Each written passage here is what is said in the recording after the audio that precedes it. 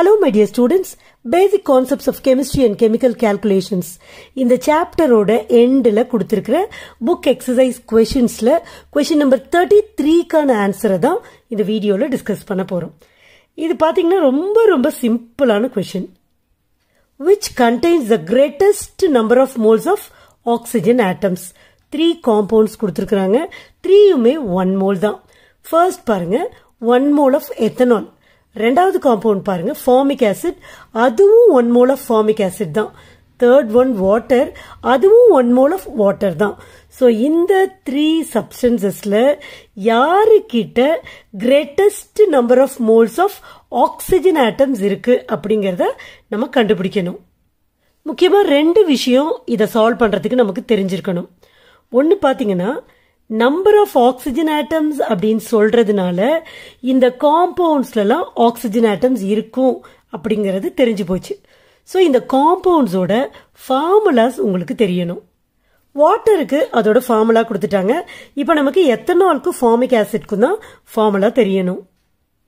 எத்தனாலோட formula Ethan அப்படின்னாலே அங்க 2 carbon atom இருக்குன்னு அர்த்தம். சோ 2 கார்பன் ஆட்டம் போட்டுட்டேன். ஆல்னா ஆல்கஹால், ஆல்கஹாலோட ஃபங்க்ஷனல் குரூப் OH. இப்போ இது எல்லாத்தையும் கனெக்ட் பண்றேன். கார்பனை சுத்தி 4 பாண்ட் இருக்கணும். கார்பனை சுத்தி 1 பாண்ட் தான் இருக்கு. 3 பாண்ட் குறையுது, அதுக்கு பதிலா 3 ஹைட்ரஜனை போட்டுடுறேன். இந்த கார்பன் சுத்தியும் 4 பாண்ட் தான் இருக்கணும், ஆனா 2 பாண்ட் தான் இருக்கு. சோ 2 பாண்ட் குறையுது, அதுக்கும் 2 ஹைட்ரஜன் போட்டுட்டேன். சோ ஃபார்முலா சிம்பிள் இல்லையா? இதே மாதிரி ஃபார்மிக் ஆசிட் அப்படிங்கிறப்ப IUPAC நேம் கொடுக்கல. இது வந்து காமன் நேம், அதனால நமக்கு கொஞ்சம் கஷ்டம் தான். உங்களுக்கு ஆல்ரெடி தெரிஞ்சிருக்கணும். IUPAC நேம் கொடுத்திருந்தாங்கன்னா ஈஸியா நம்ம அதோட ஃபார்முலாவை எழுதலாம். பட் ஆசிட் அப்படிங்கிறப்ப அதோட ஃபங்க்ஷனல் குரூப் COH, அதனால COH போட்டுட்டேன். ஃபார்மிக் ஆசிட் அப்படிங்கிறப்ப H இருக்கும். சரியா? சோ இந்த 3 காம்பவுண்ட்ஸோட ஃபார்முலாஸ் நமக்கு தெரிஞ்சு போச்சு. இப்போ 3த்துக்குமே 1 மோல் தான் கொடுத்திருக்காங்க. சோ 3மே 1 மோல்னு போட்டுட்டேன். 1 மோல்ல பாத்தீங்கன்னா ஆக்சுவலா Avogadro number of oxygen atoms இருக்கும். சரியா? சோ 1 இன்டூ எத்தனை நம்பர் ஆஃப் மோல்ஸ் இருக்கு? 1. அப்போ அந்த 1 இன்டூ 6.022 இன்டூ 10 பவர் 23 போடுங்க. Okay right. இப்போ இங்க வர்றப்ப இங்கேயும் 1 இன்டூ 6.022 இன்டூ 10 பவர் 23 தான்.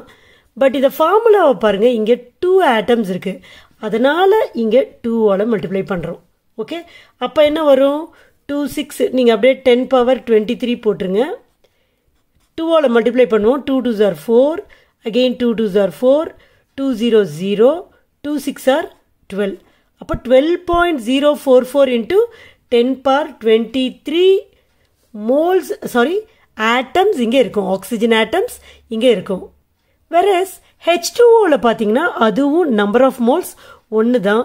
so 1 into 6.022 into 10 power 23 தான் இருக்கும். But number of oxygen atoms இங்க இந்த ஃபார்முலால இருக்கிறது 1 தான். so into 1. அப்ப இதே நம்பர் ஆஃப் ஆக்சிஜன் ஆட்டம்ஸ் தான் வாட்டர்ல 1 மோல்ல இருக்கும். புரியுதா உங்களுக்கு? எத்தனால் 1 மோல்ல பாத்தீங்கன்னா 6.022 into 10 power 23 இருக்கும். whereas ஃபார்மிக் ஆசிட்ல 2 ஆக்சிஜன் ஆட்டம் இருக்கிறதுனால 2 into 6.022 into 10 power 23, அதாவது 12.044 into 10 power 23 ஆட்டம்ஸ் இருக்கும். whereas வாட்டர்ல 1 மோல்ல 1 into 6.022 into 10 power 23. ஸோ இதை நீங்க மல்டிப்ளை பண்ணீங்கன்னா 1 இன்ட்டுனா அதே தான் இல்லையா? அதே மாதிரி இதுக்கும் அதே தான். 6.022 into 10 power 23. இப்போ நீங்க 3 ஆன்சரையும் கம்பேர் பண்ணுங்க. யாருக்கிட்ட greatest number of moles of oxygen atoms இருக்கு? புரியுதுல உங்களுக்கு? ஃபார்மிக் ஆசிட் கிட்ட தான் இருக்கு. So this is the correct answer. Hope you understand. Thank you.